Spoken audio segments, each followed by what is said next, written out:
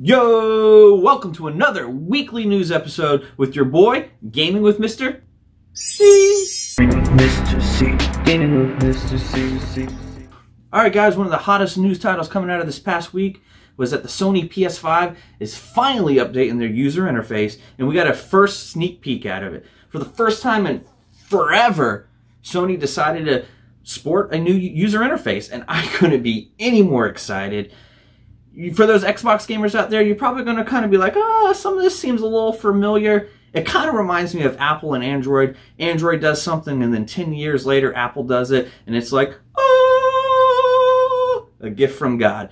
This really isn't any different here, but as a gamer, this stuff is still exciting because no matter who did it, as long as us, as the gamers, have access to it, that's really a win-win, right?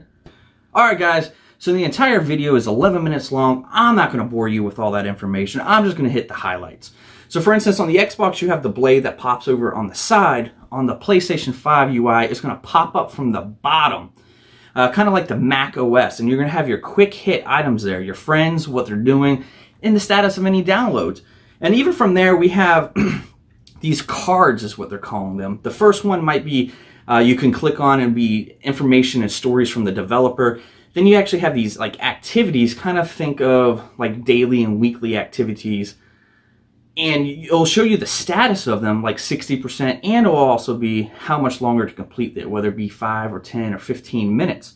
You can also click on them and it will jump you to that portion of the game.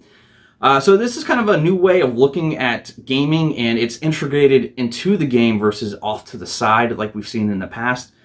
So I'm really interested to see how this is going to work out. Now, they make it sound like it's per the developer's choice.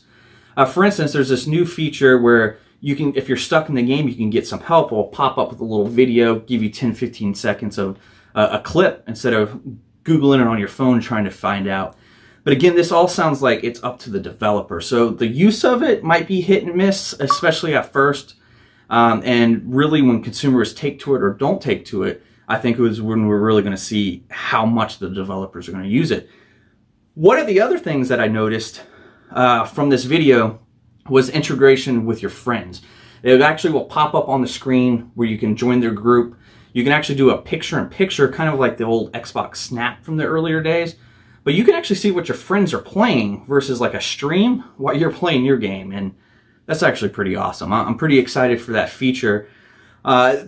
Ultimately, when you're looking at this, it looks and feels next-gen, which is, for the first time in a long time, a big difference for PlayStation. I feel like since the PSP, PS3 era, the UI has basically been the same.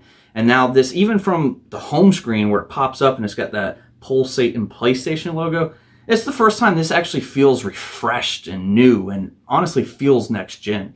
Now, when you go back to the home screen, it still kind of has the same feel, except for it has an integrated store, which is amazing. I've always enjoyed the Xbox style, how everything's built into one. I haven't always been a big fan of the tiles, but the fact that everything's accessible right there has always been a huge thing for me. And the fact that Sony, I think, is starting to head that way is awesome. And I cannot wait to get my hands on this in a few weeks. Alright guys, so some of the other information coming out of this past week was really, for me, graphically comparisons of this generation and this PC generation to next generation as far as the Series X and PS5 go. One of the things is this picture of Gears 5 with ray tracing. And as you can tell, it just looks more realistic, more glossy. And supposedly the only difference here is the ray tracing. And when you kind of apply that theory to, you know, Gears 5 is a game from this generation. And now it does have a Series X update, but if you could do that just simply with ray tracing, imagine what we're going to see when we have games built from the ground up with 12 teraflops of power and ray tracing at their disposal. I'm pretty excited about that. Going into that, NBA 2K came out with a video of its next-gen NBA 2K21. And when you look at this video, at first I was just kind of like, ugh. But when you see them side by side, you can really see the detail of the rim, the glossiness of the floor, the details of the player, and they look so much more lifelike than they ever have before.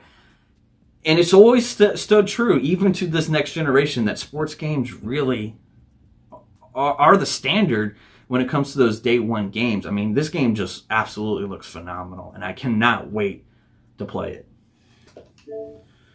Alright guys, so one of the other news items that have come out over about the last month that I haven't really talked about yet on this show is Microsoft purchasing Bethesda for an insane amount of money, which is not necessarily great for gamers. I do think that because of this, we're going to see Elder Scrolls a little bit sooner because they're not going to have to build it on cross-platforms.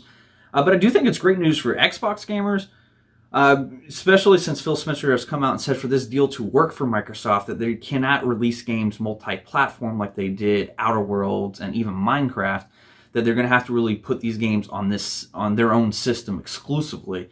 So I'm sure that that story is going to continue to grow over the next several years as we start to see new Dooms, Fallouts, and even Elder Scrolls.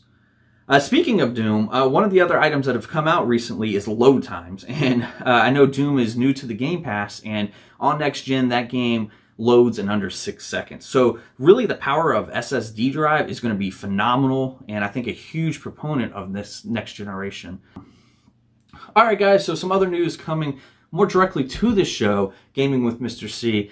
Going forward, sometime in the next month, I'm going to try to introduce a new show on this channel called Indie Tuesday, in which I break down and review indie games on every other Tuesday or so. It's really a way to spotlight some of the smaller games that everybody talks about. I'm talking about games like Tell Us Why, Battletoads, or even, you know, some NBA Playground, some of the games that you're not going to see a whole lot of information on.